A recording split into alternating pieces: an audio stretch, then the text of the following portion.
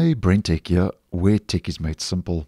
So a couple of months ago, I posted a video that Chrome could soon show you how much RAM memory saver is freeing up for each tab. And as many of you will know, memory saver is a performance setting that's found on the performance page that frees up memory from inactive tabs. Very similar to what we get in Microsoft Edge when it comes to sleeping tabs. Now, I'll leave that video down below, but the reason I'm mentioning that video is because Google is testing a very similar feature in the stable version of Google Chrome, version 118, which was recently bumped up to that latest stable release, where you can now see how much RAM each individual tab is using. So it's very similar to that previous video I posted, but this time it's not showing you how much is being saved, it's showing you how much is being used. And it's not a default feature. It's hidden behind an experimental flag. So if you want to try out this new feature in the stable version, then we have to enable an experimental flag because it hasn't rolled out yet as a default feature.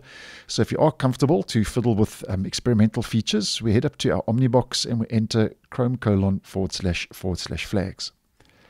And then the flag we are looking for, I've already enabled it, is show memory usage in hovercards. The description reads, when enabled, memory usage for active tabs can be found in their hovercards.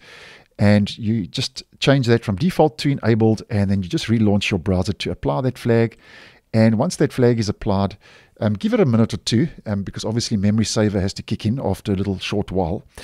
If you head up to your tabs that you haven't used in a while, you will see, as you can see in the bottom of that hover card, I don't know if you can see it properly in the video, but it says memory usage for that tab is 123 megabytes. And if I hit to the next one, we can see memory usage is 94.1 megabytes. So you can see exactly how much memory each tab is using, which I think is a nice move.